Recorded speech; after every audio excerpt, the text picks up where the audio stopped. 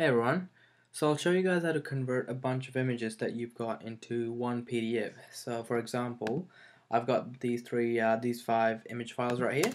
So just for example, and I want to convert it into one PDF.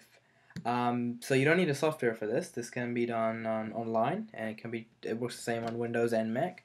But what you're first going to need to do is actually number them, like rename the image files that you got into the order that you want. So I'm just going to rename them.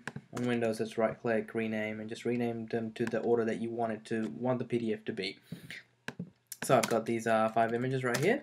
And all I have to do is go on your browser and look up image to PDF converter.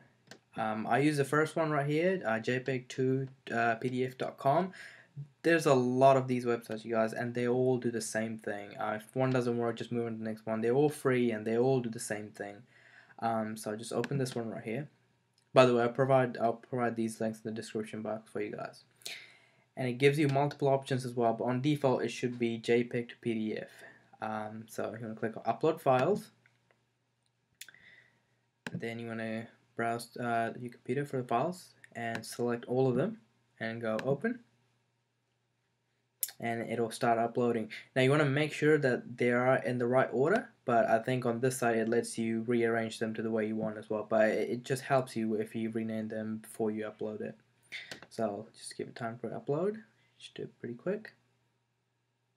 And that's basically it. So you just click on Combine on this side and it'll start downloading.